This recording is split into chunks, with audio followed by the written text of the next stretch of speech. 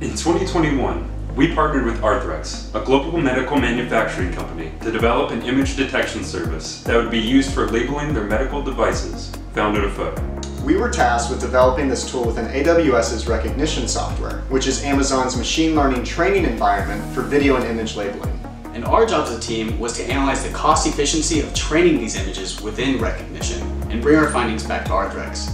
In addition, while we researched and developed these training sets, we set out to develop an application program interface and complementary graphical user interface to utilize these models for applicable use. We'll be going into a deep dive of how we've developed this suite of tools and the processes involved in interconnecting them.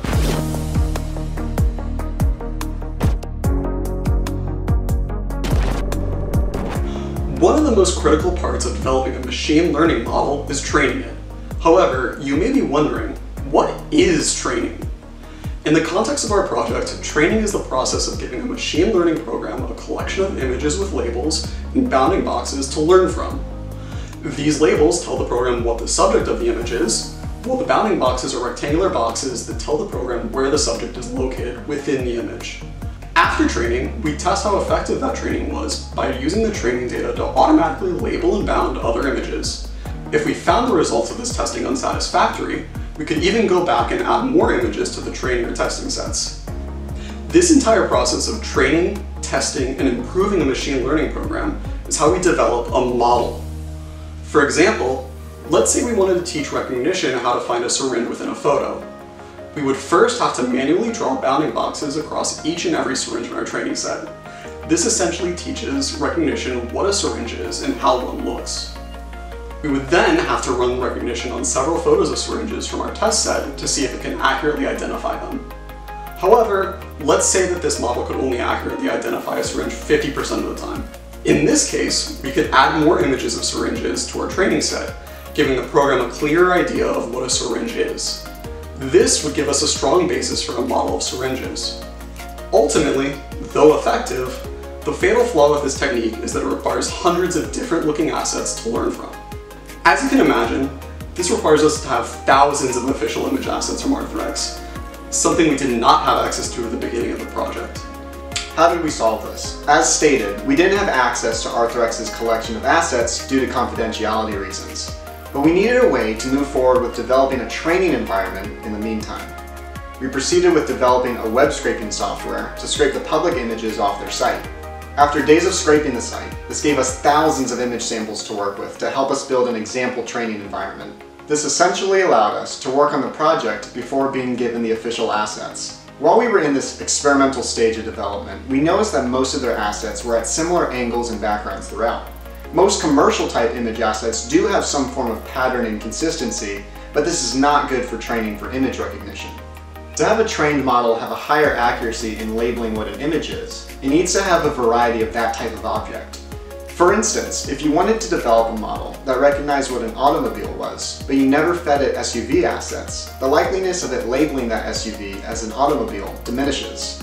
To combat this, I developed a procedural 3D environment for a few third-party models similar to the assets we were training. This allowed us to teach recognition and understanding for diverseness. Instead of all the images having, say, a white background with the object perfectly in focus, we were able to give it images that had motion blur, different angles, varying levels of brightness, and even a change in the color of the asset itself.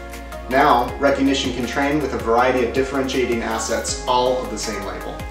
But it didn't take long for us to realize that we couldn't work on these labeling images together. You see, the Rekognition console only allows labeling for a single user to bound images through their account and their account alone. There's no way to manage everyone's bounding work. On top of that, if we wanted to use the labeled images in another model, we would have to relabel them through Rekognition, in essence restarting the process. If we didn't find a fix for this bottleneck, it would slow down the project's progression tremendously. That was when we discovered SageMaker, an Amazon web service that allowed us to work on labeling simultaneously. The importance of using SageMaker is that we are able to save our labeled datasets in the form of manifest JSON files. These manifest files contain metadata about the bounded objects in the images, which enable the reuse of labeled datasets. Once this service was set up, we were able to create labeling jobs, which allowed for the collaboration and creation of those manifest files. However, Some issues we still had at this point were creating datasets from the repository of assets, as well as combining those manifests quickly and without duplicates. When creating a dataset, first you need to decide which images will be used to represent the item the model will be trained on. As Jaden mentioned, these images need to be as variable as possible. Using the syringe example, you cannot have all of your images showing the syringes with the same lighting, background, and angle. This will create what is called overfitting and will not allow the model to recognize new syringes varying from what was used to train it. Let's say you have a folder holding 600 images of syringes, and you only need to use 200 to train your model. What do? You could select 200 from the beginning or end, but the folders are sorted.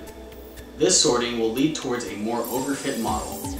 Another option would be to manually grab 200 images one by one from different areas in the folder, but this is where the sporadic k-number relocation tool, or SKIRT, comes into play. What this tool does is selects the folder containing the images to be used in the dataset and moves a selected amount to a new folder.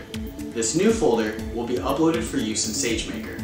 After the photos are uploaded into SageMaker, the labeling jobs are made, labeled by the team, then a manifest file is created. From there, the manifests need to be put into Rekognition to train the machine learning model. Once you have a collection of manifests, you could copy the data from inside all those files and paste it into a singular file. Then this file would be uploaded into Rekognition, but there are a couple potential issues that could arise. One being that combining hundreds of manifest files could take a long time. Another being that if there is an image that appears multiple times somewhere within that collection of manifest files, there is no reasonable way to check for that duplication. This again can lead to an overfit model if the same image is being used multiple times in the training. Our solution to this is the Manifest Unification Tool, or MUT. With this tool, you select the downloaded manifest files that are needed in the combined dataset, name the file, and select the location. The tool does the rest. To complete the training, this compiled manifest is fed into Rekognition and the resulting model is ready to be used. Upon the advent of the SKIRT and MUT tools, we were enabled to create an interface that showcased the models and offer users an avenue to easily have their images processed. The tool is a simple graphical user interface, or GUI for short, that allows users to upload an image that is then delivered to the pre-trained Rekognition model via our devised API calls. Essentially, what's occurring is, the image is uploaded by the user, converted into a byte array, and then fed into the model for processing. Once processed, the GUI updates to display the user's image along with the labels, bounding boxes, and confidence ratings the model produced. Furthermore, it only details labels which it has deemed over a predetermined confidence, in this model's case, 80%. It accomplishes all this by employing traditional OOP techniques to compartmentalize the GUI into discrete components and API authentication tokens to ensure the model is only being implemented by those deemed authorized to use it. In a more technical capacity, the interface is generated and made operable by employing Python and its various functionalities to fulfill tasks such as image to binary conversions, file uploads, API requests, JSON processing, and rendering various cosmetic elements. Though there were several obstacles along the way, just like any project, we were able to overcome them through dedication and communication. We each had a major role in our own way, but all of us made sure to help one another through critique and support. We'd like to thank Florida Gulf Coast University and Arthrex for helping us work together on developing a tool that can determine and label medical devices. Thank you.